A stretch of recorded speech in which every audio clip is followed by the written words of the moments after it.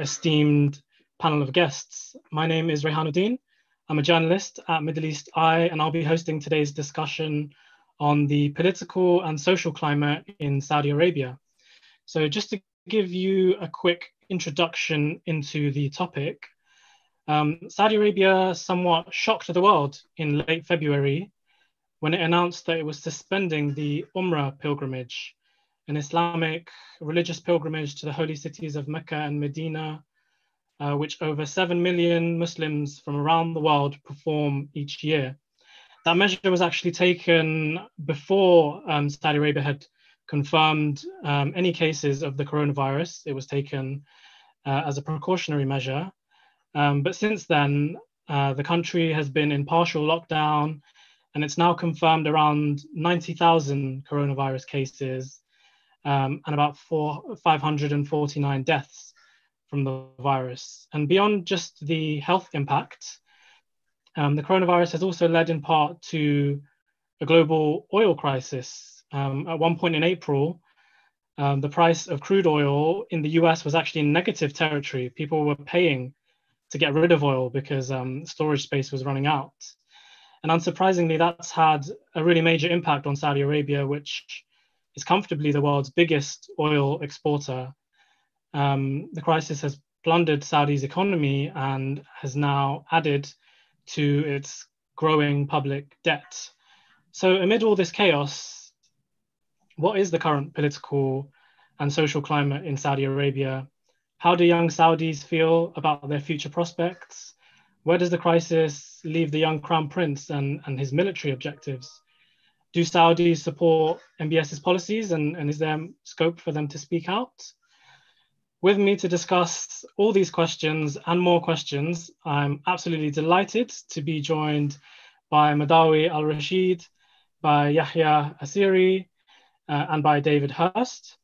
I'll be asking them some questions, but I'll also be taking some questions from you, the audience. And it's not too late now to submit your questions. So if you're on Facebook watching this live, you can comment below the video with any questions you'd like to ask our panelists. And if you're on Twitter, you can either use the hashtag MEE Talking Point, or you can just tweet at Middle East Eye and let us know, and you'll have your chance to ask your questions to the panelists.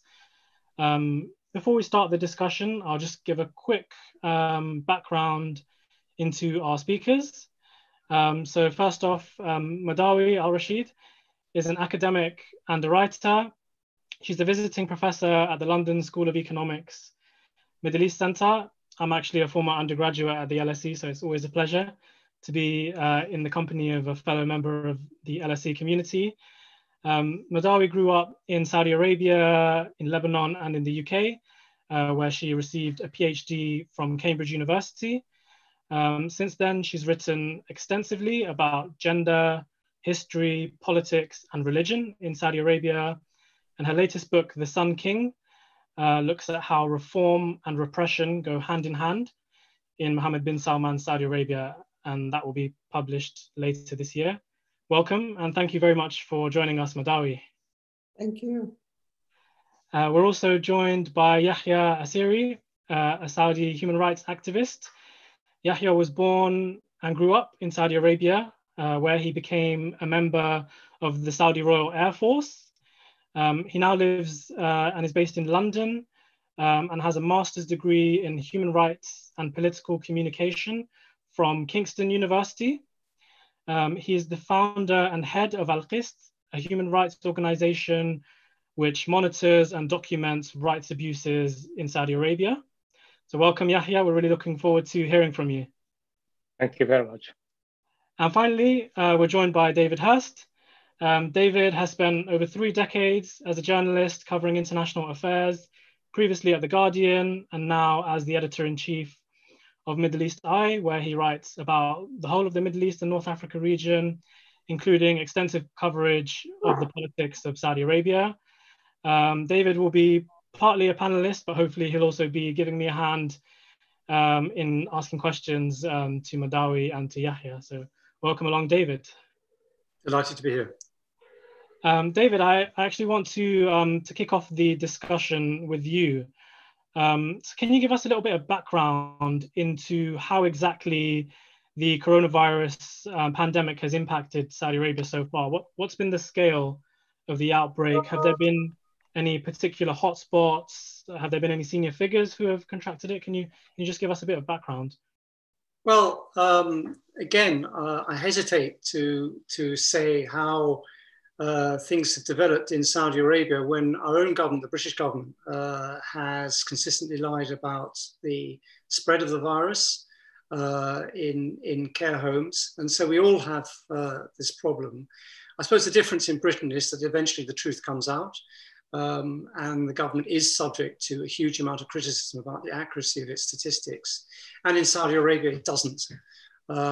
So although the figures in Saudi Arabia look extremely low, 549 deaths and only about 90,000 cases, the actual reality is in fact very, very difficult to ascertain, because they simply don't receive people in hospitals, or they cover it up. According to 3 senior Saudi medical sources that I talked to, at least, nearly 70% of Mecca's population of 2 million residents are estimated to be carriers of the virus, and they work that out through a random test. Another source I talked to said that the actual spread of the disease could be 3 to 4 times higher than the declared one, and they're expecting the virus to peak sometime in June. We have other odd glimpses of what's actually happening in the kingdom. We had sources inside the Royal Hospital. This is the King Faisal Hospital in Riyadh, a section of which is known as the VIP wing, and they treat members of the royal family. Now, there were various stories that came from that particular source, and that was one that an anaesthetist in the hospital had fallen ill, and they actually had to close all non-urgent cases. So even the whole medical procedure was disrupted by the virus initially.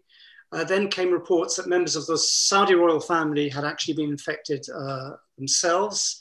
Latterly, the New York Times carried a report that maybe 150 members of the royal family had been infected. And we have other sources saying that the scale of the disease is such that they've had to actually stop simply, the public hospitals have been overwhelmed, and they're now turning to private hospitals to take COVID-19 patients. So these are just glimpses from medical sources, again, all anonymous, again, all off the record. The kingdom itself has reacted to, for instance, the New York Times report by saying, by wheeling out Prince Turki bin Faisal Al Saud, who is a Saudi royal and former intelligence chief for whom Jamal Khashoggi worked for a time. And he dismissed the New York Times report, denying that 150 royals had caught the virus, and accusing the paper of spreading misinformation, saying the true number was less than 20.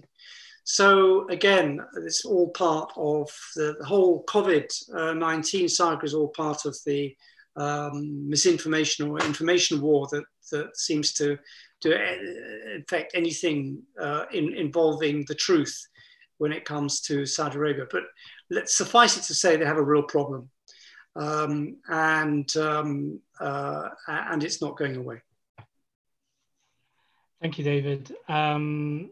Staying on the topic of the pandemic, Madawi, I'd like to come to you.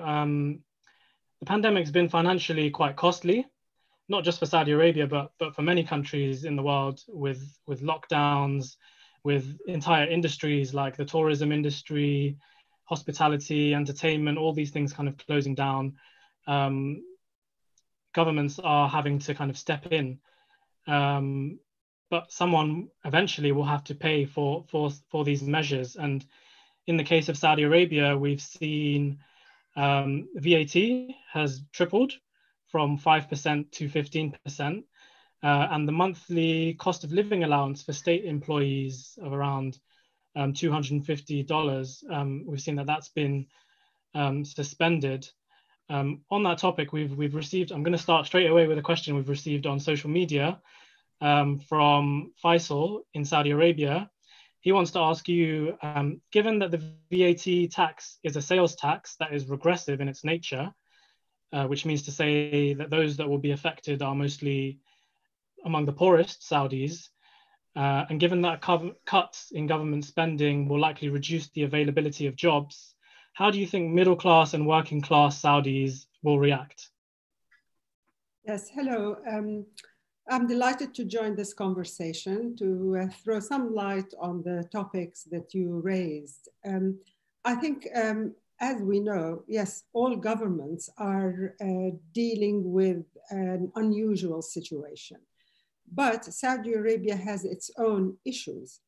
And the first one is the so-called reforms, whether they are economic, social, in Saudi Arabia, all dependent on being in a globalized world as we knew it. So if you want to diversify the economy and introduce tourism, you need people to be able to travel. If you need somebody to invest in your economy, you need investors to have faith in your ability and your potential. Now, when it comes to Saudi Arabia, we have seen that both of these issues cannot be fulfilled under the present pandemic and the crisis. The second point I want to mention is we have seen around the globe that governments don't even have oil resources that match those of Saudi Arabia, trying to cushion their citizens and the most vulnerable in their communities and countries from the impact on unemployment, the quarantine. And we have seen this in Britain, in France, and in other countries. So while governments in the world are trying to protect their citizens and protect their economies from total collapse, we see the Saudi government actually imposing extra taxes on the population and depriving those who depend on a state allowance during times when food prices and all, retail, everything the price has gone up. It's depriving them of that, which is really interesting given that the Saudi economy and the Saudi ability to protect itself is in theory huge given its previous resources and oil wealth. So the Crown Prince chose the moment of weakness, of pandemic, of hardship that has fallen on the population to announce through his Minister of Finance the introduction of new taxes. Even Britain, that has a serious economic problem at the moment, I don't think the Prime Minister would dare mention the word taxes or increasing the taxes until probably after the pandemic is over. But this is a contrast that it is very difficult to explain to people, given the resources of Saudi Arabia, its previous oil wealth. And if we want to find an explanation, we only have to focus on how the leadership at the moment wants the population to pay the price for its mismanagement of the economy that had taken place for several years and became more acute since 2017 when Mohammed bin Salman became Crown Prince. Do you think, based on what you've said, are there any signs on the ground of any dissent to these new policies that have been announced? Are young Saudis worried about their future prospects? Well, they're definitely worried. However, the expression of worry is not always obvious to outsiders, simply because we are talking about a country that doesn't allow any kind of freedom of expression. It doesn't allow people to voice critical opinions in social media or the traditional media. there is no opposition, there's no accountability inside the country. There is nobody who could stand up and question the new measures introduced, whether it's VAT or suspending the state allowance. So we are in the dark.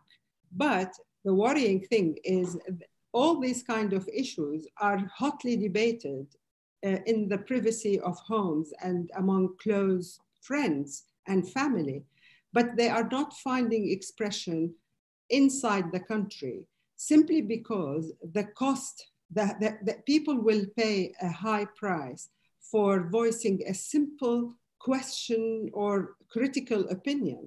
And it is very difficult, therefore, to measure or to describe what the situation is among people now or how it will be after the pandemic passes. And Madawi, do you think among Saudi royals, there's been a lot of reports about them living quite lavish lifestyles, reports of them owning very expensive cars and homes and going on luxurious holidays in Europe. Do you think we'll see that change with the pandemic? The inequality that kind of has been mentioned, surely when people are going through austerity, will the people at the top have to go through austerity as well? I doubt it. Now, if you're talking about this small privileged group, we're talking about probably more than 15,000 princes and princesses and children who receive monthly salaries from the government. And nobody knows, or nobody can give you a figure with regard to how much this cost the public purse. The salaries and the benefits of those people don't come in any budget. They do not feature in any kind of document. And there's no parliament, no elected government to ask, why are they given these incredible sums, monthly salaries? Most of them are idle princes sitting in their palaces, enjoying the sort of, the luxury of this life. And it is very difficult to see that they will change their behavior. So when the announcement was made about the VAT and the 1,000 Saudi riyal, it's just under $300, that the government can't afford now to give the state employees, but there was no mention of cutting the salaries of those princes. And they have accumulated a lot of wealth, not only through monthly salaries, but also through land that they were given, that they could trade, sell, etc., the privileges they had. And therefore, people would look and see that those are not affected by any of the austerity measures that the government forecasted just a month ago. And they will continue. Now, I do remember an incident when I think it was King Abdullah who suspended the subsidy on electricity bills. And of course, the big palaces that consume a lot of electricity and water, they went to the king to object that their electricity bills are going to be so high now. But if you think about, those people who are government employees or the general middle class or the others who are not middle class, who are not working in the government, they are going to suffer as a result. But there was no mention last month of any measure whatsoever that would limit government spending on those idle princes. And it is very difficult to see how Mohammed bin Salman had antagonized and marginalized and actually robbed some of them of their wealth. But I mean, there is no worry about that. It is almost like thieves among themselves fighting over a cake which was sliced previously and is continuing to be sliced and distributed among a new coterie of princes. And so therefore, it is a war that had started between the princes over not only economic wealth and privileges, but also political rivalry. And it is their problem, and it is their internal crisis that people feel completely dissociated from. It's not about them. It's about those who had enjoyed privilege before for so many decades. And now Mohammed bin Salman want to purge them. So let them purge each other. Nothing is gonna benefit your usual citizen who is living off a salary at the end of the month in a government bureaucracy. Yeah, here you have the, just to pick up on Madawi's point, previous kings have been able to buy their way out of trouble. As far, there was one king basically funded foreign bursaries abroad and was very popular for doing that, and then they had to cut it. What is the effect? We both know that the Saudi economy has been declining from a very high point quite quickly before the coronavirus hit. What would be the effect socially of Mohammed bin Salman not being able to buy his way out of trouble as far as the Saudi population is concerned? Okay, regarding to the Saudi society, the concern that the big issue at this moment, they are not able to speak on, we are not able to analyze what's going on exactly inside the country, basically, because they only allow voices or narrative is the narrative from the government. And for that, they are really struggling, not just financially, but also with the coronavirus, with the pandemic, with everything around, and with the repression. At the same time, for us outside the country, it's so difficult to measure everything's going on. We are trying to cover up what's going on inside, what we are seeing. It's just limited. It's not all the reality. Also, for example, if I give you an example, yesterday they arrested someone who was active in basically because he filmed a supermarket without bread. He said there's no bread in the supermarket, and they arrested him.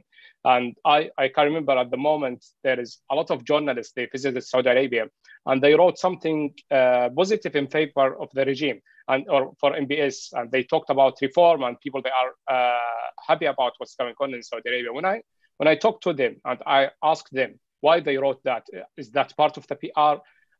Some of them, they replied to me, no, we visited Saudi Arabia, people, they are happy, and everyone in the street, when we ask anyone or when we interview anyone in the street, they told us they are happy, and they are, there's no anger, and we have not seen anyone protest or anyone disagree with Mohammed bin Salman. Basically, they will see, because the only choice is to charm MBS and the government. If you say anything different, that will put you in real trouble. And for that, everything inside the country must be matched with the narrative and the story from the government. Otherwise, they will be faced the repression. There's lots of anger inside the society, especially the young generation, but they can't express their anger because of the repression from the regime. On that topic, actually, we've just received a message on Facebook underneath this live video from someone in Riyadh who says that they want to share this video on their Facebook page with a following of about 50 friends, but can't do so out of fear of paying the price. So exactly what you guys have mentioned, and we're seeing it. And I'm sure that there's probably others. Yahya, I wanted to move on to another topic, onto the military. Saudi Arabia is the 5th biggest spender overall on military and the highest spender per capita. A lot of that spending at the moment is going on Yemen, where a Saudi-led coalition has been involved since 2015 in one of the deadliest and most devastating conflicts in recent history. Will this coronavirus crisis and the financial crisis that has resulted from it have any impact on MBS's military objectives? I don't see anything yet, but I believe that will affect, especially, it's not just financially issues, but it's the issue with the war in Yemen. It's become more serious with these days after the war crimes committed in Yemen. So there is a lot of issues facing Mohammed bin Salman with the war in Yemen, the financial issues, the coronavirus, and the pressure coming from outside. We know countries, they are selling weapons to Saudi Arabia. They are not selling weapons just as to sell the weapons. It's kind of corruption between these countries, because Mohammed bin Salman and Saudi Arabia, they want to build allies with the Western governments and the powerful governments around the world, and to build good allies with them. They are paying money, and to pay the money, they can't pay bribes immediately. So they are buying weapons. And for that, it's clear, for example, when we listen to Donald Trump, and when he's talking about Saudi Arabia, and he said they are guarantee lots of jobs for us, and there's lots of jobs coming from Saudi Arabia. That's because the contract has become like bribes. But at the moment, there is lots of trials in Europe and around the world about the arms deals for Saudi Arabia. For example, in Spain, they found out there is, or at least there is a trial at the moment for bribes and corruption during the last 30 years, and it's under not just investigation, but it's in front of the courts at the moment. Also, there is a trial here for the British government, and also for the BAE system. It's at the moment, the trial is going on at the moment, and that will limitate the opportunity for the British government to keep selling the weapons to Saudi Arabia. Also, we have German last few months, they extend the ban for new contracts, new arms for Saudi Arabia. And all of these things, that will limitate the ability for Saudi Arabia to continue this war. And also, Saudi Arabia, they always saying, if there is some bans or some difficulties with the Western allies, we can choose another allies. We can go to Russia or China. And this is completely, in reality, this is so difficult, and they can't do it in one day, because building like a system in Saudi Arabia or with the weapons does take very, very long years. I remember the contract with the BAE and the British government for the Typhoon, the Eurofighter. It started in 2006, but they have not got the aircraft until 2012. And they already have contracts with the British government and with the BAE, with the Al-Yamama contract and with the Tornado aircraft. So they already have the contracts with them. But they found it so difficult to start a new contract, because these things, it's taking very, very long time. So to shift or to change from West to, from the United States and Europe to Russia and China, it's not something easy to do it. But Saudi Arabia, they are trying to tell the world, please don't try to pressure us with the war in Yemen, because there is a money and we can pay the money for other people. But in reality, it's so difficult. I hope all of these difficulties will end up to finish out to end the war in Yemen. And how do you think the Saudi army feel about the direction it's going under MBS? Are you aware of any kind of dissatisfaction among the Saudi military? Yes. To follow up on that, there were reports that it was extremely, the actual service in Yemen for Saudi officers was really unpopular, and people were trying to do everything they could to avoid actually fighting there. Yes, exactly. In the war in Yemen, lots of people, especially the pilots and also the army in Saudi Arabia, they feel that they are fighting in the wrong place, and they are fighting innocent people. They announced the war, they said, against Iran, against al-Houthi, and actually it's against al-Yemen. They destroyed al-Yemen, and al-Yemen moment regarding to the United Nations, not regarding to us. It is the worst crisis in the world at the moment. And this is people inside Saudi Arabia, they feel it, and they know it, and our people, they are not happy to continue with that. I remember in 2009, I was still in the Air Force, but at that time I was outside of the country. When I traveled back to Saudi Arabia, I spoke with some pilots, and they told me about when they missiled villages and schools and places they ordered to missile it from the operation room. And they told me how they feel and how they feel sorry about it, and they feel guilty about it. But it is so difficult for Saudi pilot or to Saudi officer to say, no, I am not going to this war, because regarding to the Saudi system, they will go to execute them. And actually, in ethical view, we will say to face the death penalty, it's much better to kill the innocent people. Just refuse it and go to to face the execution rather than to kill the innocent. But this is in theory, this is something ethical, but not everyone can do that. It's very difficult to do it. And they will find justification from the religious people working with the Wahhabism scholars to say, okay, you are in the war to defend your country, and you have the religious justifications. So they will try to find some window to protect themselves from the penalty that will come if they refuse. But at the end, they are fighting with people. They believe it is the wrong place, the wrong people, and it's the decision taken by the wrong person as well. They know Mohammed bin Salman, he's not capable to take such a decision. They are not willing to continue this war, and we can see that this is very clear in this war. The military and the army, they are trying their best, most of them at least, to end this war and to get rid of this war. But unfortunately, the decision maker, not the society and not the officers, not the military, the decision maker is Mohammed bin Salman. He's not paying price yet.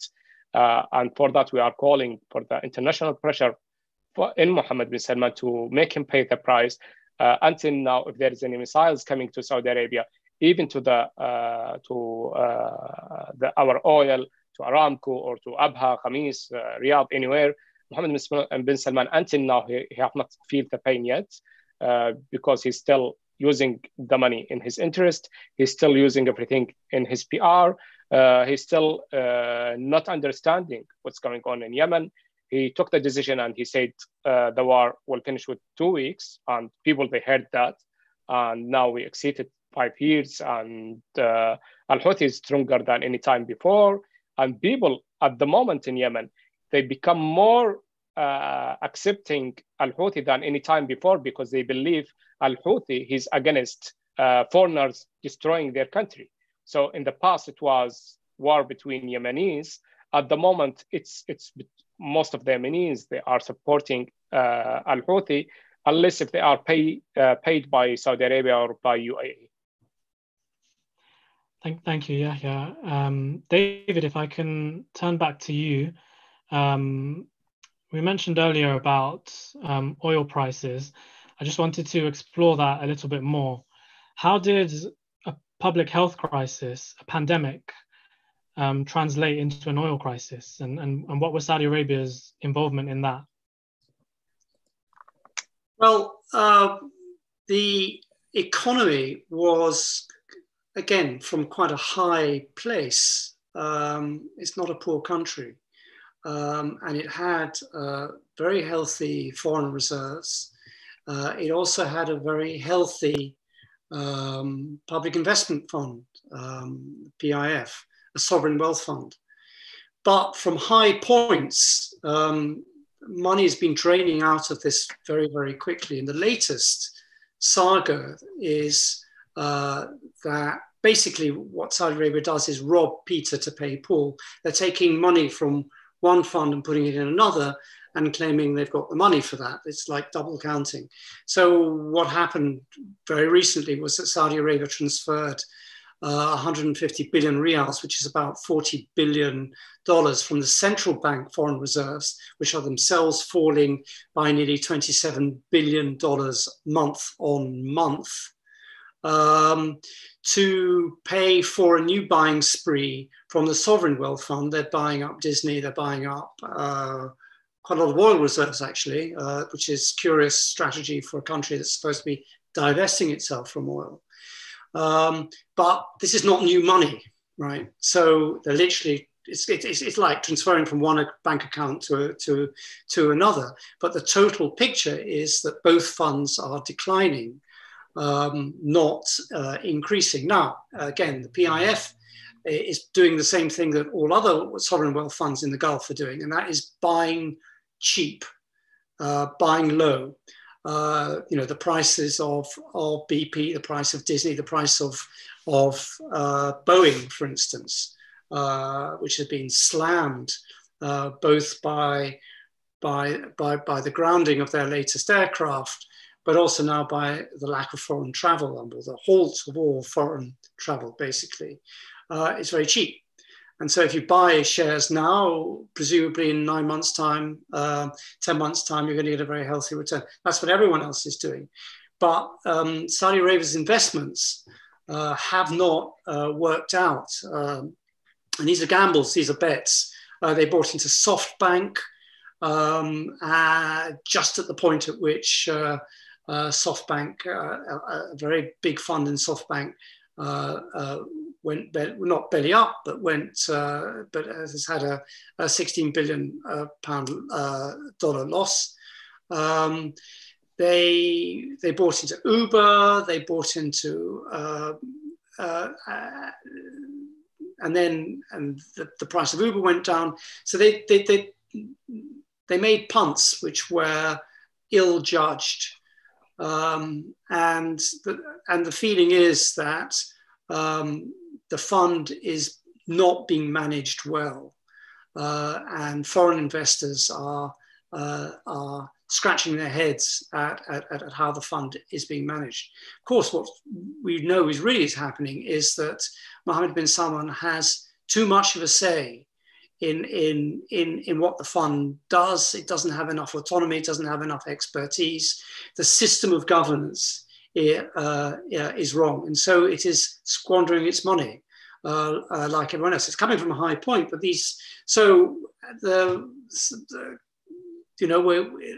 although it's bizarre to say this, we're going to have to think of Saudi as a net debtor country. It can obviously afford the debt. The largest oil exporter slipped into a 9 billion budget deficit in the first quarter as the oil revenue has collapsed. But the short answer to your question is that things were going wrong with the Saudi economy before the virus hit. The virus has just accelerated that sort of financial slide. It's not a collapse, but it's certainly a slide. And in terms of raising funds for that public investment fund, shortly before the pandemic, Saudi Arabia announced the world's largest public offering when it decided to sell shares in the oil company Aramco, which is often referred to as the world's most profitable company. With everything that's happened since then, is that strategy essentially dead in the water? Is it still relevant now? Well, I think I'd like to ask Madawi as well about the reform program, but just to answer that particular part of that question, the Aramco IPO was originally proposed in 2018. That was the very year, in fact, that MBS decided to brutally murder Jamal Khashoggi, a Washington-based Saudi columnist. I mean, forget the ethics or morality, or let's say we're dealing with the Borgia family or Machiavelli. In fact, MBS has read a copy of Machiavelli's The Prince. But be that aside, you wouldn't do that if you were going to launch in the same year the world's biggest IPO. So what happened then was it was delayed. Plans were revived last year.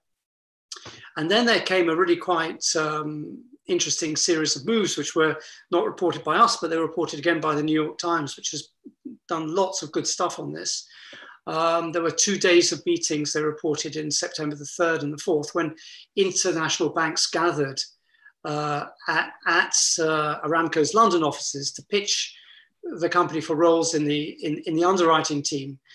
And that whole relationship fell apart when their valuation of Aramco was substantially less than Mohammed bin Salman's preferred valuation.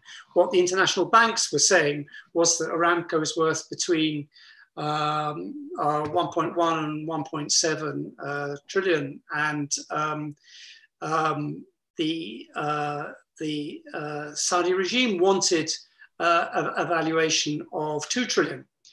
And so what happened was that the IPO fell apart internationally. There was no buying or selling of shares in London or in New York. The money was raised locally in Riyadh. And again, robbing Peter to pay Paul. This wasn't outside money. The money they expected to raise from that sale was $25 billion from the same people who were in the shakedown in the luxury hotels in Riyadh. They were robbed again, and this was only a fraction of the $100 billion that Prince Mohammed had originally envisaged. So again, failure. So what we see with the pattern of these decisions is very quickly made, very reckless decisions, done with huge speed, huge fanfare, a lot of social media. And the reality is it doesn't exist, it doesn't work. I can't think of a single thing that Mohammed bin Salman has actually succeeded in doing, except tiny fringe things, opening cinemas and things like that. But I can't see of a single project that has actually worked for him, unless I'm being too pessimistic. Madawi, what do you think? Well, I mean, as you said, you gave examples of some sort of investment that went wrong. And I think the criteria for him is really not the viability of a project or an investment. It's the propaganda that is associated with it. So, for example, buying football clubs or inviting world entertainment authorities and enterprises into the kingdom. That seems to reflect his personality. He's not looking for long-term sound financial decisions. Quite a lot of the things that we have seen since 2017 are really targeting the media hype about it, because he knows it will make big news in the West and elsewhere if you invite a particular boxer or an entertainer. And this is what is driving him. He wants to move the Saudi economy from its stagnating situation where, you get oil, rent, and you distribute it. Oil prices go up and down. You decrease your spending. When the oil prices go up, you start mythical projects. And that was the situation for over 70, 80 years. But what he wanted to do is something different. He wanted to do something that would make him the center of attention. And he was almost like sharing the celebrity status with the entertainers, the musicians, the boxers that he, or the authority, the entertainment authority invited. So obviously there was the superstar hero of the boxing world, but behind him and even in front of him, there was the image of Mohammed bin Salman. So he wanted to associate himself with a completely new world of celebrity culture and hoping that that will bring a lot of money. But obviously the pandemic put a halt to all these kind of projects.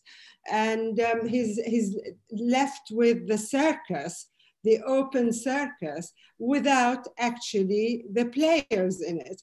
And now his huge portraits and images everywhere don't have the audience to cheer because whenever he conducted these entertainment venues, whenever there was a big event, whether it's the festival in Riyadh or the Dir'iyah festival, there was always the musician, the real celebrities in the world of popular culture, but there was also him with his sunglasses, his special jacket, and you have all the world journalists hovering.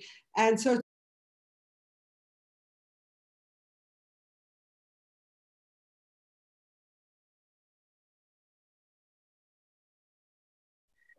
when he wore it in 10 Downing Street, they really celebrated, and there is lots of songs in Saudi Arabia about it.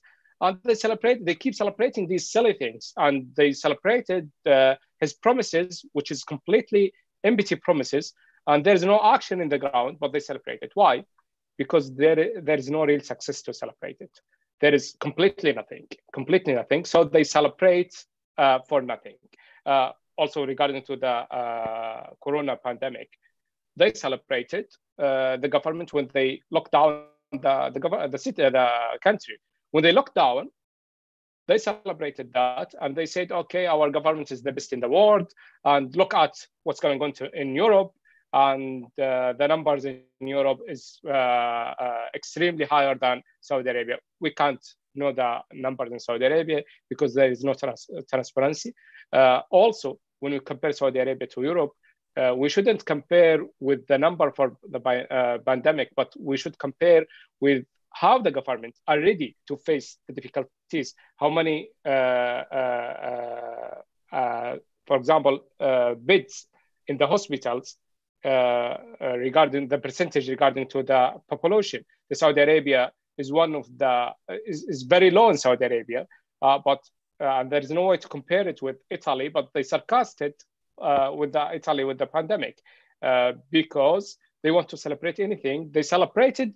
They don't have numbers like Italy, and this is not in their hand. This is from the coronavirus, and we don't know the real number. Also, the financial issue, they put all the difficulties or all the things that's happened, like increasing the VAT and these things, or cut down from the salaries. They said that's because the coronavirus, and this is completely not true. Because our issue, as you mentioned, David, it's before the coronavirus. And in the Vision 2030, Mohammed bin Salman himself, he promised in 2020, we will not depend on the oil. But we have seen at the moment, we are depending on the oil more than any time before. And we are the most country affected by the oil crisis. They started the issue with Russia, but Russia, they have another income, but we are depending on the oil. So we affected more than Russia and more than anyone else. And later on, and we know this is only decision from Mohammed bin Salman. There's no experts. There's no institutions behind that. It's just the one-man decision. And he started the challenges with Russia, and he put us in danger, and he put us in the difficulties. And after that, we face the difficulties more and more with the coronavirus.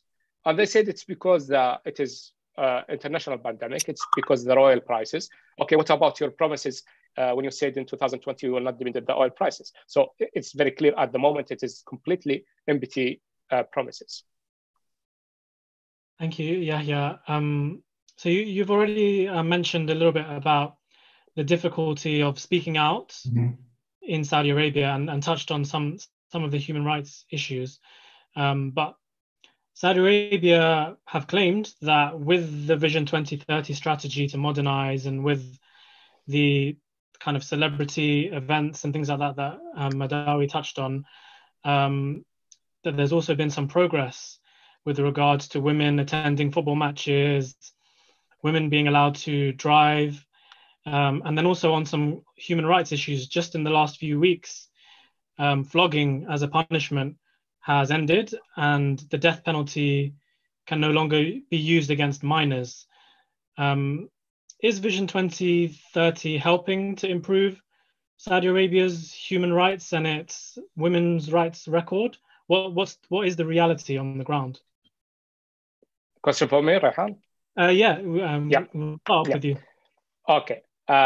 Regarding to the reform that's called by Saudi Arabia, I can't see any real reform on the ground The only thing that we are happy about it, they allow the women to drive. But this is completely not reform, because we are the last country in the world to allow women to drive. So when they allow women to drive, they shouldn't call it reform and they shouldn't celebrate it. They should feel shame because they banned it for all of this long time without any reason.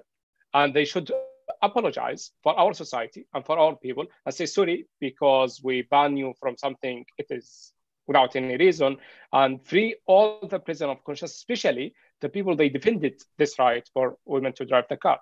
And also to pay money for people they sized their cars because the women drove the cars, or they put penalty for them against them in the past. They should do recover for their mistake rather than celebrate it and say it is reform. And to be honest, this success, it is not from the government itself. It is from the human rights defenders, especially the women, because they defended that for a very long time and they paid the price for that. And we have seen this, we expected that to happen during the time for the King Fahd, but he challenged it for more time. King Abdullah, he promised several times, and we thought Abdullah he will accept it because of the international pressure and internal pressure. And Mohammed bin Salman, he came to power while everything is ready to happen, and all the world was expecting women to allow to drive, and this is completely not affecting the regime. So they allow it finally because they are under pressure and because there is people they fought for it for a very long time. Other things like allowing men to go to entertainment, for example, and allowing opening cinema. These things, it's not really reform, because these things, it is kind of business, and they should put some rules for that and what they ban and what they allow, and keep that between the businesses and between the society. Not banning the Saudi society from the cinema one day and push them to go to see the cinema in Bahrain and build the bridge between Saudi Arabia to Bahrain and to allow people to go to Bahrain to see the cinemas there. And later on to open the cinema, and if anyone criticizes it, they will go to prison. So the repression is available all the time. In the past, if someone asked for a cinema, they would take him to the prison.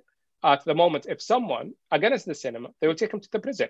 At the moment, if I am against the cinema in UK, that will be fine. I will be against the cinema and they will stay at my home. If I want the cinema, I will go to the cinema and I will pay the ticket, not for the government, not for the Minister of the Entertainment and these things. I'll pay it for the cinema company.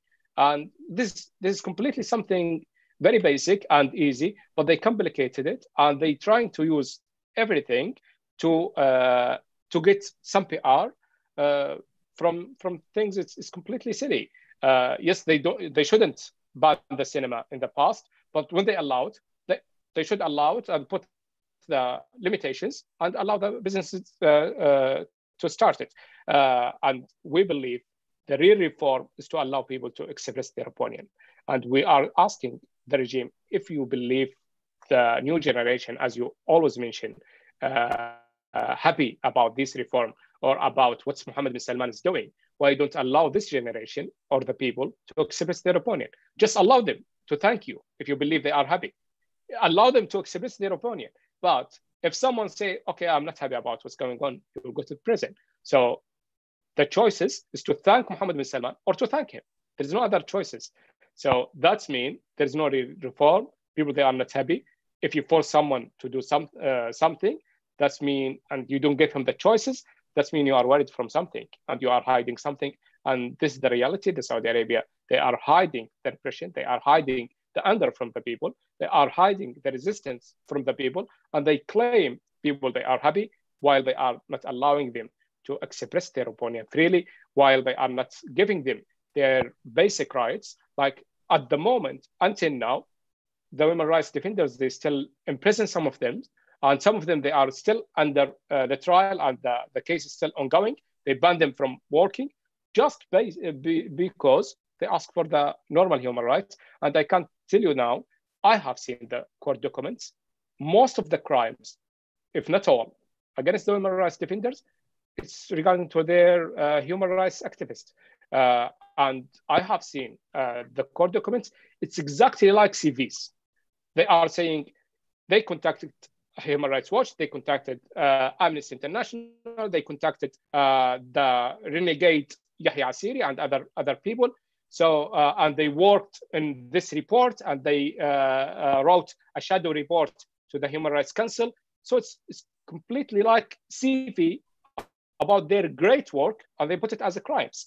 So the real reform is to allow those people to work, to do their work, and to free them, but silence people and claim there is a reform. This completely something is very clear for the world if they open their eyes and try to understand what's going on in reality.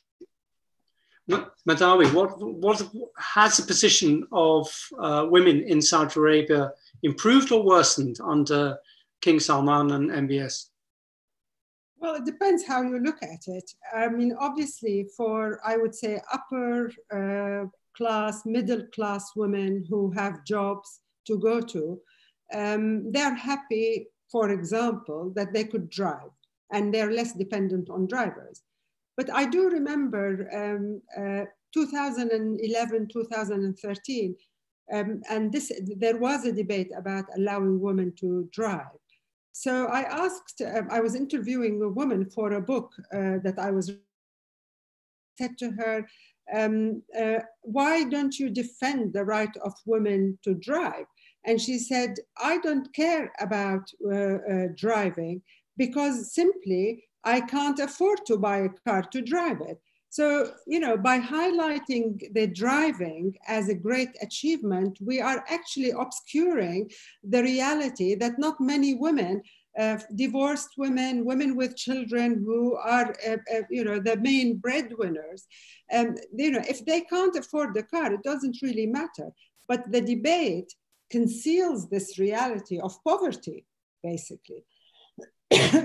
And Mohammed bin Salman tries to appeal to this new class, you know, the new sort of hip hop characters, the globe trotters, the ones who are with transferable skills, the internet savvy, the IT, the startups and all that.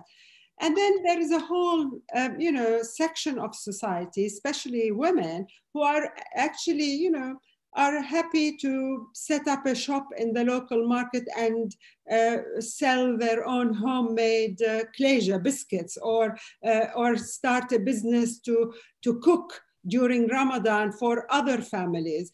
And those ones are not actually talked about in a wealthy country like Saudi Arabia.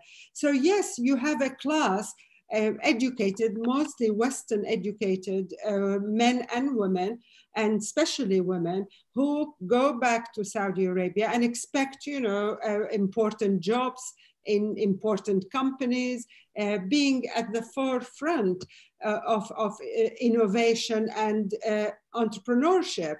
But, you know, that obscures the fact that there are women who are single mothers. They have a problem with absentee fathers. You know, he marries one woman, she has children, he abandons her and goes to another city. And what is the government doing about this situation? Are they forcing men to you know, take responsibility for the children they spread around the country?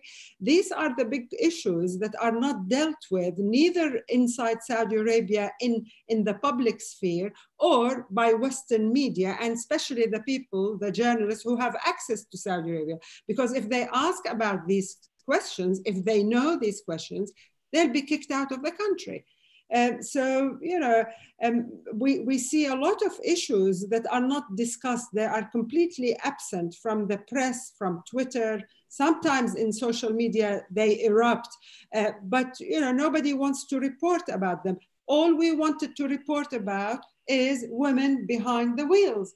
And as if this is like the ultimate, you know, the ultimate sort of prize, the ultimate reform that Mohammed bin Salman, you know, hit the ceiling that he's hit. Yes, it is important, and it is about freedom of movement. But then we don't have, if we highlight that, then we have to keep a blind eye on these issues that I'm talking about. And they're not even discussed or mentioned.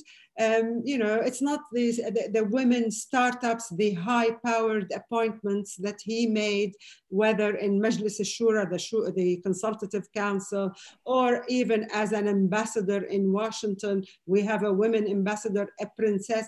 I mean, all these are meant to create the celebrity status, to create the ambiance of the circus, but the real issues are not discussed. The real issues of these women who are marginalized, excluded, you know, can't afford the car. Nobody wants to talk about them. They don't even count, you know. They're not represented and their voices are not heard because simply there's nobody interested in their story or plight, basically. You know, if you look at charities and the great work they're doing, sometimes I wonder that Saudi society does not implode thanks to strong family culture, strong social networks, and the work of Islamic charities that had existed for generations. People give money to charity.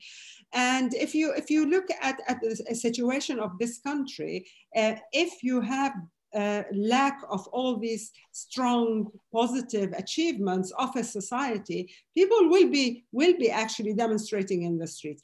A lot of young men, you know, if you can't get a job, you stay with your father, and sometimes if you had married, you bring your wife and you are living off the pension of your father. I do remember during the 2008 crisis across Europe, people were horrified that their grown-up children are coming back to live with them because they lost their jobs, they can't pay their mortgage. So the European culture didn't expect the young men and women at age 30, 35, 40 to come back to their parents' home. But this is the norm in Saudi Arabia. You actually don't move out of your father's house unless you can afford to. And a lot of men are living, and women are living off the pension of their fathers. And this kind of situation, culturally, it's accepted, but young people want to achieve, you know, independence, establish their own home and marry, but the dependence on the parents is incredible. And so these social issues are not discussed in the media. All we know is that women can watch a football match and go to the stadium, or they can drive a car. And now we have an ambassador in Washington who's a woman. And so, yes, the visible signs of modernity, you know, are concealing the real struggle of many people in Saudi society. Yeah, well, I think the Western press has got a lot to be shamefaced about.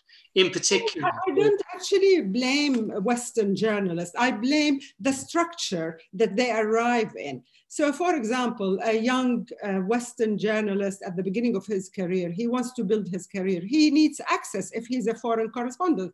And access is mediated by the regime. So you arrive there, you are watched 24 hours, you're taken to talk to people who are the right people, and you're not given any freedom, even at the moment when there is a kind of openness. I get journalists who are based in Riyadh, Western journalists, who call me to get a balanced story, to have an opinion on a story they're writing, because everybody they meet is expected to give the official narrative, even people in the street. But this is the situation in a dictatorship. So I remember when the women driving was announced and women were driving in 2018, a journalist in Riyadh said to me, I need to talk to you. I said, but you are in Riyadh, so talk to all those women who are enjoying the freedom to drive. She said, no, we get an official line from everybody. And we, you know, if she wants to write a balanced story and hear other voices, but she couldn't find them. People were not allowed. In fact, there was a government announcement that nobody is allowed to comment on certain issues if they are not authorized to do so. Exactly like the murder of Khashoggi, when the government announced that nobody has the right to talk about this crime. You will be punished if you discuss it on social media. So in this kind of context, it's very difficult to know how real reforms are being forgotten, and only the propaganda machine allows us to focus on very limited visible signs of a quasi-modernity, I would say. Thank you. Thanks so much for that, Madawi. To move on to a different topic, we've received quite a few questions on social media about the Saudi royal family. David, if I can ask you one question that's come from Jassim in the UK. He's asked, is the concentration of power amongst one branch of the royal family under MBS unprecedented since 1932? If so, are there any remaining independent centers of power that dissident royals could seek to use against MBS in the future? Quite a detailed question there from Jassim. Well, the short answer is yes, it is. I mean, there have been spats before between various branches of the royal family, but there was always a sense of collective responsibility and a system for sharing the goodies, sharing the financial wealth, and in a certain sense, sharing responsibility for big decisions like foreign policy decisions. There was a mechanism for doing that. An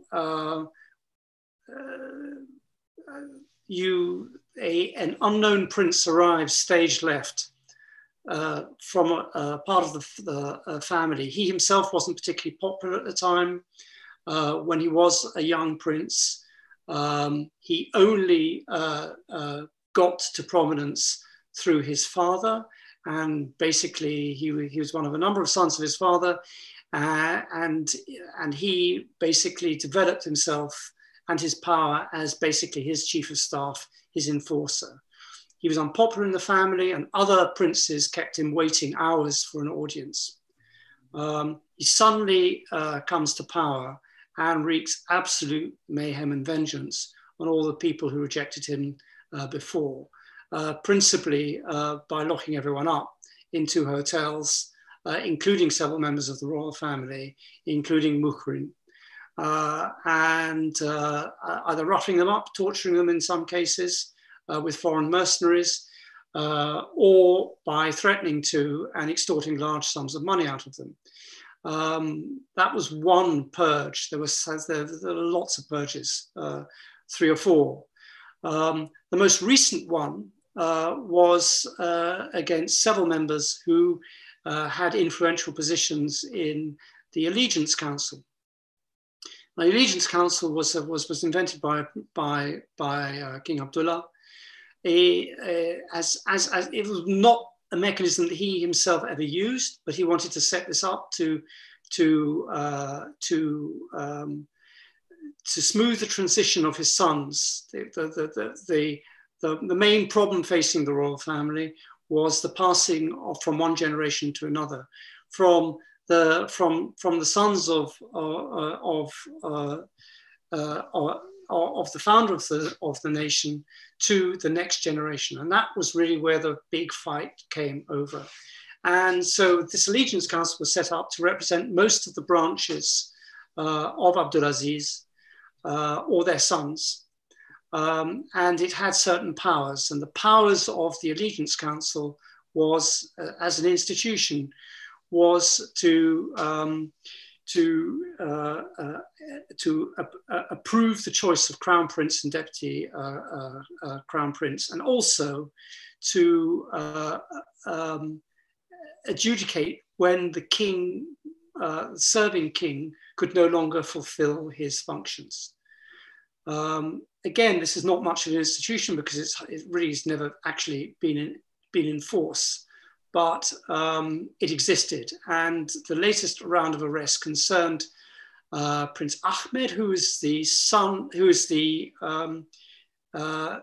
surviving brother of King Salman. He came back from London. He was quite open in his criticism all the time of his nephew. So he's the uncle of Mohammed bin Salman, and he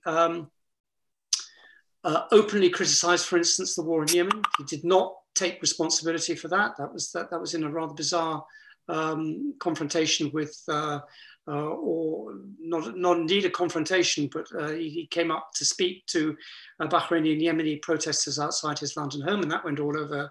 That went viral, and he has never sworn allegiance to Mohammed bin Salman. Obviously, lots of people said that he wanted to actually be the crown prince himself. He had various motives for doing that. He went back to challenge Mohammed bin Salman.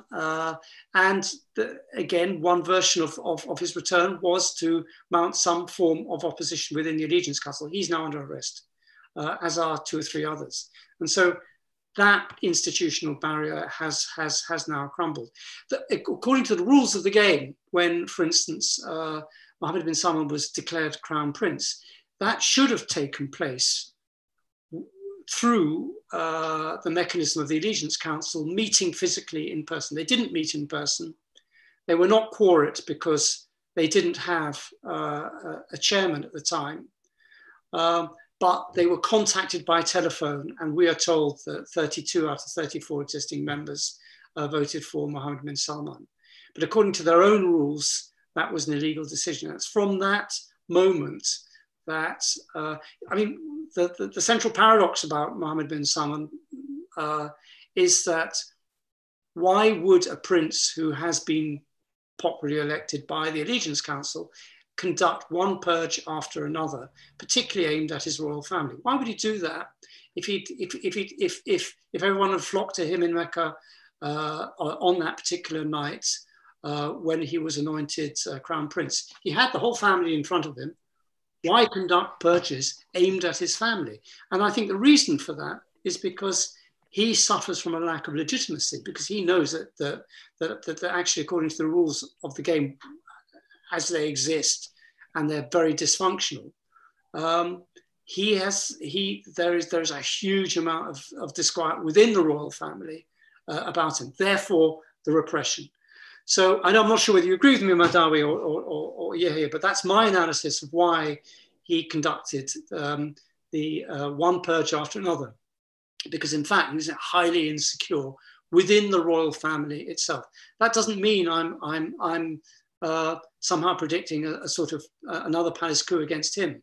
I think it's extremely difficult for him for any prince to get up and openly challenge him without himself landing in jail and disappearing in torture or even dying. And princes have died and have been killed. This is a vicious, very, very vicious dictatorship, just as vicious as Pinochet or indeed Mussolini. And anyone sticking their head off the parapet, whether they're a member of the royal family or not, knows exactly what will happen to them if they do. Yes, I mean, I agree with you, David. There's no, if you look at the history of the kingdom since its foundation in the 30s, that whenever there was a royal rival or rivalry, you know, they would start agitating, then they fled the country, such as in the 1960s with the Free Princes. Then, you know, the norm had been to sort of try to get them back to come into the country. And this is exactly what happened from the 1960s, and then Faisal, and then they all came back, and there is a pardon, and they are given, you know, positions and opportunities to compensate them. And so this is the kind of royal politics that all Saudis are familiar with. You make a lot of noise, you know, and then you throw some money at them, and they calm down and stop worrying you. But with Mohammed bin Salman, it is, I think the problem is this: he's haunted by the prospect of you know, losing legitimacy altogether, if ever he had it. And of course, a secure prince who has the support of his brothers, of his cousins and uncles, wouldn't have to go and humiliate them and purge them and put them in hotels or isolation. Why would he do that if he's secure? And there's always a narrative that, oh, it's an anti-corruption drive that led to the Ritz-Carlton episode.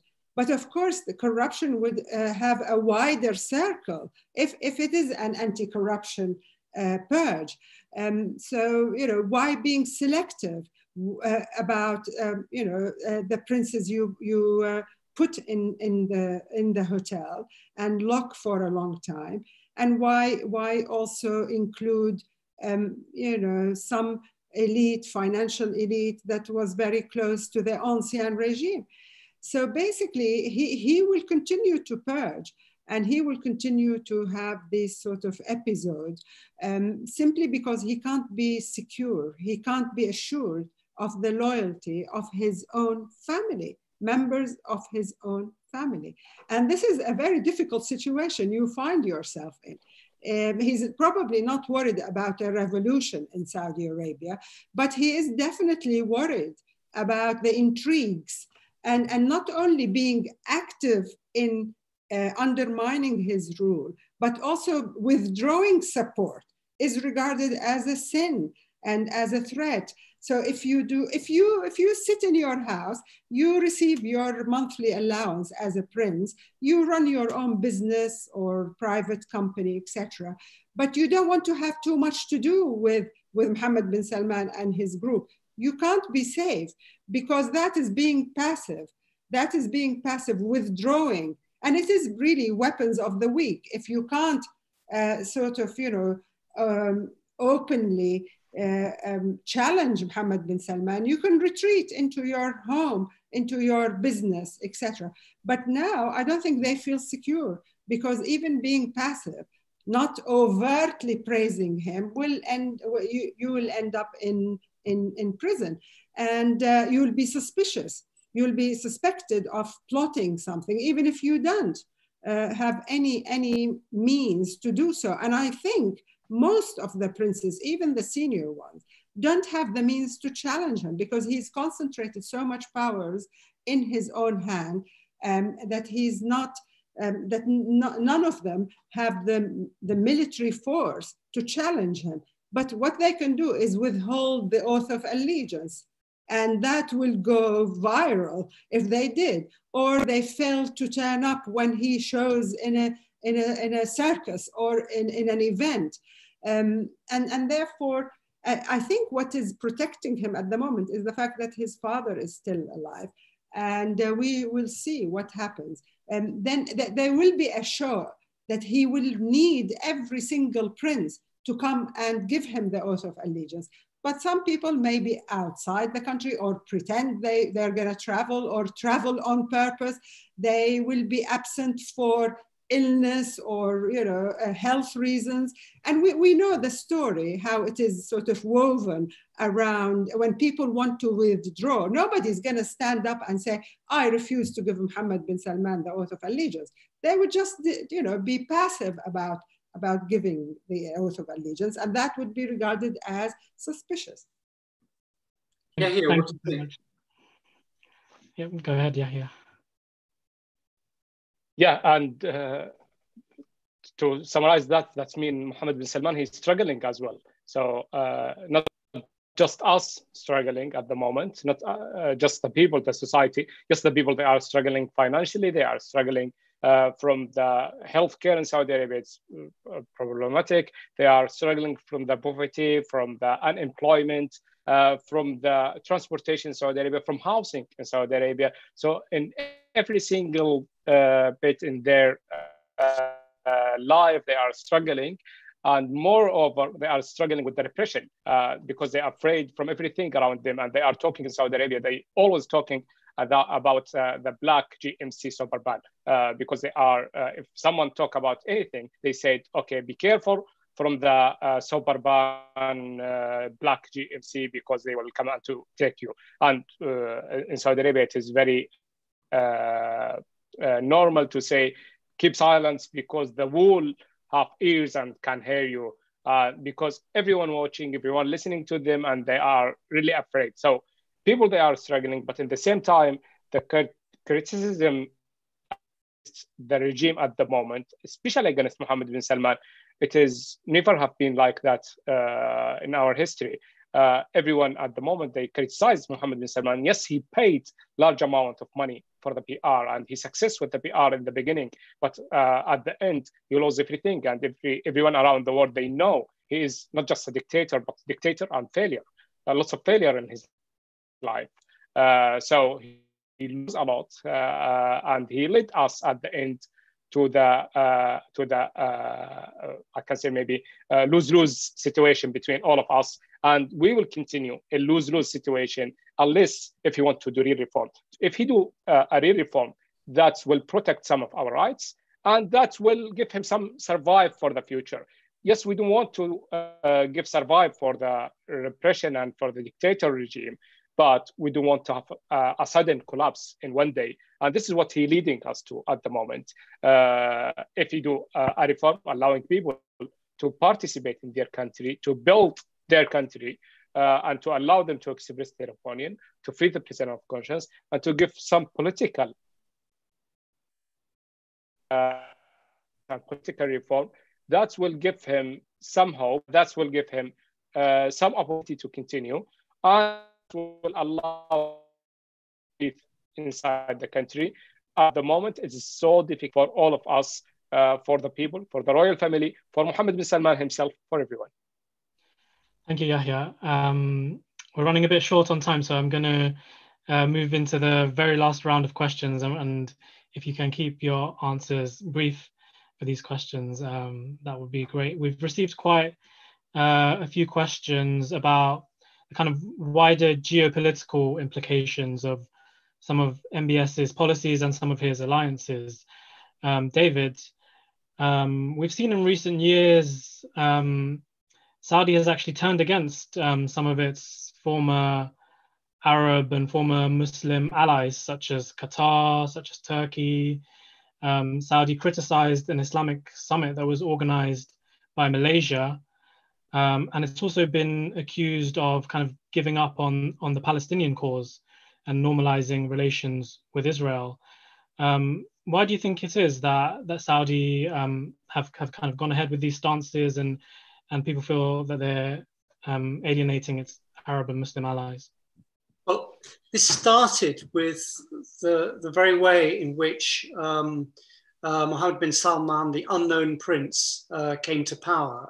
He was very, very much advised in this by Mohammed bin Zayed, the Crown Prince of Abu Dhabi, who was the guy who gave him all the technology to introduce him, this unknown prince, to the White House. And one of the first bits of advice a long way back was, if you want to get into comfortable relations with the president of the United States, you have to go via Israel.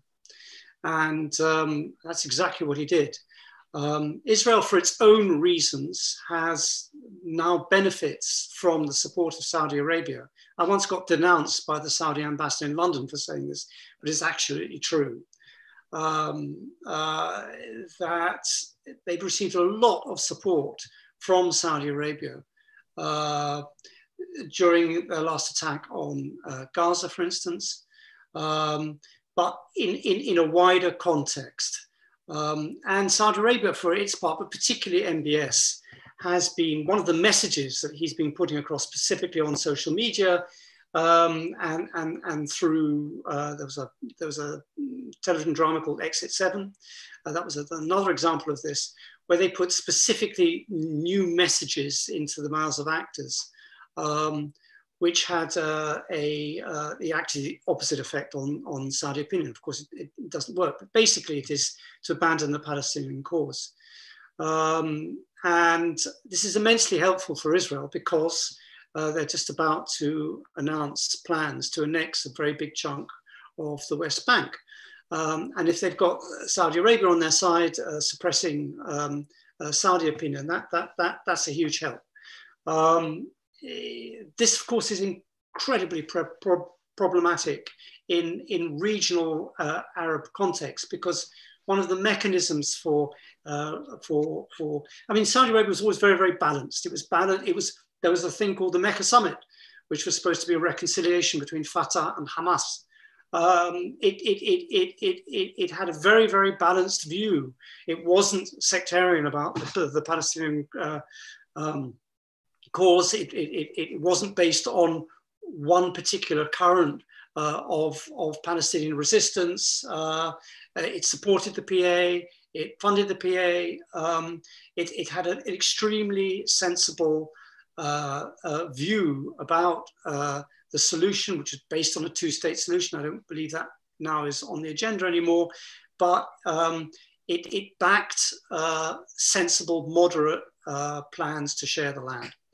And it's abandoned that whole position, which was actually a very good position to have, in the favor of, as Madawi said, of very narrow objectives.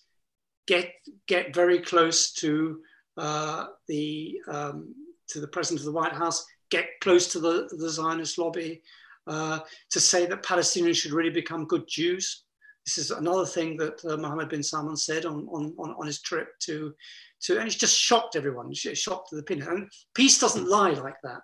There is no way in which you can have an end to that conflict by basically saying that Palestinians should accept the money and go home. It's not going to work. Even if you wanted that to happen, it's just simply not going to work. There's no one I know who knows that, for instance, the deal of the century is going to work. It's a complete non-starter of the plan. But they need Saudi support for that. The reason I say this is highly problematic, I've just talked about the Palestinian conflict, is because Jordan. If one of the parts of that plan is to replace Jordan as one of the custodians, or the custodian of the holy sites, Christian as well as Muslim, in Jerusalem, with Saudi Arabia, there's suggestions that there are maneuverings behind it. You're basically starting a war with the Hashemites. And the Saudis and the Hashemites do not have a very good history of getting on with each other, as Madawi knows only too well, much better than me. So there are lots and lots of problems attached to changing the furniture, changing the sponsorship, changing arrangements which have been around. And peace doesn't lie by getting rid of the Palestinian problem, getting rid of the refugee problem, and then getting rid of Jordan. What happens then is that you're having conflict on your eastern and longest border as far as Israel is concerned. So as far as this was basically a pact with the devil, and this is and it's not going to work. But what will happen, of course, is that Israel will annex anyway, and that a new generation of Palestinians will be radicalized as a result. It's a highly dangerous situation, but it's also very, very bad for Saudi Arabia itself, because Saudi Arabia exerted quite a lot of soft power and influence in the Arab world by having a balanced foreign policy. It's rejected all of that. It's privatized its foreign policy and it's become reckless, and it's done things like start a war in Yemen and not being able to finish or stop it. And in that sense, its regional enemies have grown more powerful as a result. I think in terms of the Islamic world, Saudi Arabia has lost a lot of respect. Particularly, we started our conversation with the closure of Umrah. There were problems way before that with the visas that it gave out for pilgrims, causing lots and lots of problems in Jordan. There were demonstrations on the streets of Amman against the prices being charged for that. So very briefly, in foreign policy, Saudi Arabia has lost a lot of what was really quite a powerful position. Thank you, David. Madawi, if social media is anything to go by, it would seem that there's thousands, if not millions, of Saudis who are very suspicious of Qatar, of Erdogan in Turkey, and who believe that Palestinians are ungrateful for Saudi support. just a few weeks ago, Palestine is not my cause was top trending on Saudi Twitter. Is this the reality on the ground in Saudi Arabia? No, I can't think that this measures public opinion in Saudi Arabia. But as David said, there is a shift in general when it comes to regional or Islamic policy. For several decades, Saudi Arabia played a sort of position in the world was actually based on two premises. One of them was Islam and the other one was oil. So oil was important for the West, but also Islam, because Saudi Arabia used Islam to sort of pursue the policies of Western government at one point in the 1950s and 1960s, whereby Islam became a counter force against what was regarded as subversive, leftist, anti-imperialist, nationalist ideologies. So now I think they think that they've done the job. Oil is no longer important for, let's say, the US in general. And in Europe and there is a drive to search for alternative sources, etc. So the global oil market has changed. But then what happened to Islam in the Muslim world now, and also the position that Saudi Arabia took with regard to the Palestinian cause? Mohammed bin Salman's first premise or promise, I would say, to Trump is that this is not going to be the main issue, and we are going to abandon that focus on Islam and our responsibilities towards the Muslim world. And from that, he got the full sort of approval from Trump. But one thing, when the Saudi new position on the Palestinians, which is in general very, very negative, and it is negative as long as it infiltrates social media, obviously. One thing that is so clear, that if Saudi Arabia wants to pursue diplomatic relations with Israel for its own purposes and for shared common interests, that is, against Iran, etc., Mohammed bin Salman wouldn't dare do that simply because the price will be very high. And there will not probably be a Saudi Arabia or a kingdom of Saudi Arabia should he have an Israeli flag in Riyadh very soon. But he realizes that there is a problem there. And what he's doing is preparing the public to accept this narrative that you see on Twitter, that the Palestinians are responsible for their own plight, that they're the cause of their own problems, that we need to dissociate ourselves from any kind of Palestinian issues and pursue our interests. And the regime has enlisted intellectuals, professional writers, journalists, even entertainment, and sort of television series in order to push a particular message. So yes, relations with Israel exist, and there are studies about how economically, financially, and in terms of security and military, they do have relations and they do cooperate. And this is not new. This is not the work of Mohammed bin Salman. It has existed before Mohammed bin Salman. However, even if Mohammed bin Salman delivers the peace plan that Kushner, Trump want, it doesn't mean that on the ground the Palestinian issue will just disappear.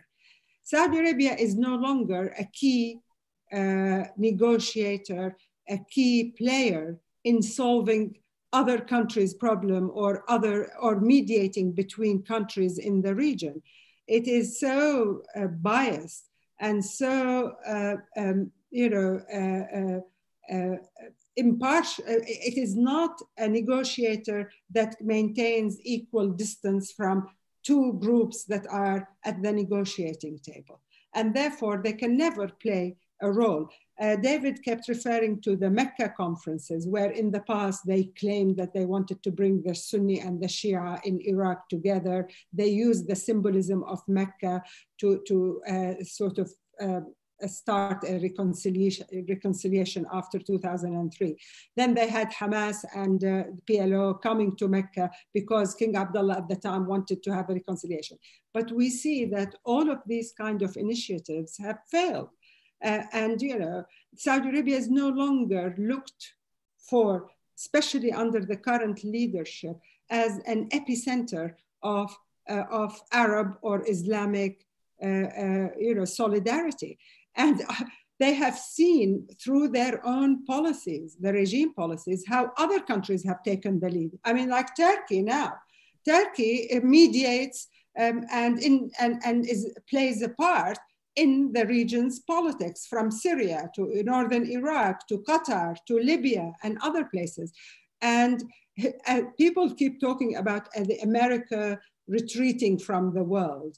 And we see actually its client state, namely the Kingdom of Saudi Arabia, also retreating from exerting any kind of influence in the world. And that's the sad situation for the Saudi regime. It doesn't command that kind of respect. Yes, Muslims look for Mecca and Medina and the place as a holy place, but they have no respect for the leadership.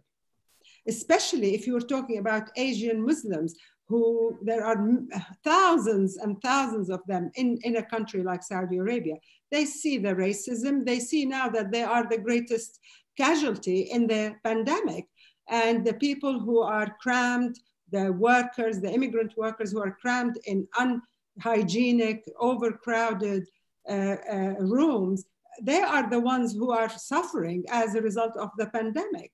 And they are the ones who are deported to their countries. They have no rights there. So the people, the Muslims who initially look for Saudi Arabia as the place of Islam, the rise of Islam, when they go and visit, they have second thoughts, especially if they are immigrant workers. And that changes their attitude towards the country, but doesn't obviously change their attitude toward their religion, their worship, their rituals. They always will want to go to Saudi Arabia. They want to go to Mecca and Medina to perform an important pillar of their faith. But in terms of the politics of the place, they detest it. And they are beginning to lose their allies among, Muslim countries, simply because they've exported to them a certain kind of Islam that didn't really fit in with the local cultural tradition of Muslims in India, Muslims in Pakistan, Muslims in Malaysia, Indonesia. This is where the critical mass of Muslims are. They're not in Saudi Arabia. Like 20 million Muslims in Saudi Arabia compared to, the Muslims in India or Indonesia or other countries. But, the sovereignty of Saudi Arabia over Mecca and Medina gave it in the past some kind of aura, some kind of respect and a mystique. But Muslims, when they have a real experience of what it's like to be an immigrant worker in Saudi Arabia, they do have second thoughts, I think.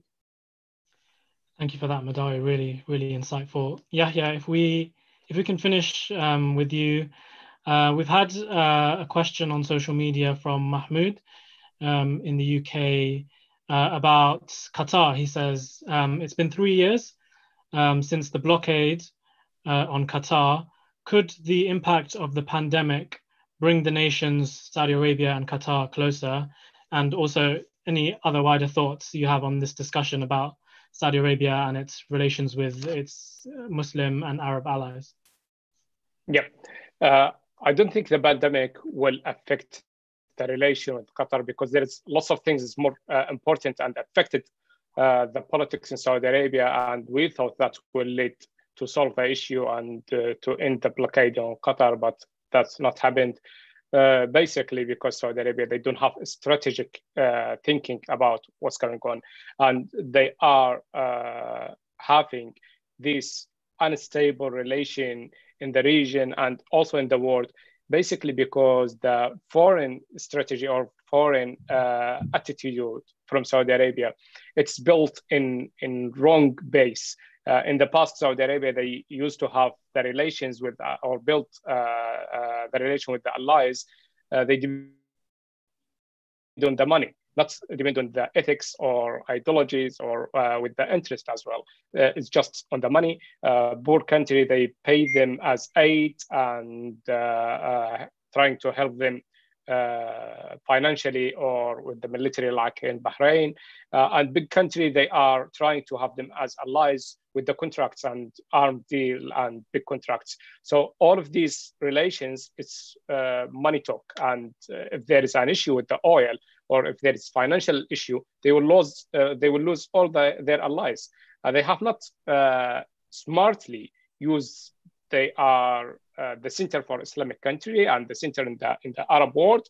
They have not able to use that, and they have not been able to build good allies with the Gulf states or in the region. So the issue, it's not just internal with their people, but also in the region. It's unstable at the moment, and the stability that the Western allies looking for in the region is not available at the moment. Saudi Arabia not just having an issue with Yemen, but issue with Yemen, with Qatar, issue with Qatar, with Yemen, with Turkey, with Iran, with Syria, with Palestine as well, and with Turkey, with Canada, with Norway, with Finland, with Germany, and also the relation with the United States is not the best. They have good relation with Donald Trump, but with the institutions inside United States, we have seen lots of issues, including the FBI and the issue for the recording about the story for the murder for Jamal Khashoggi.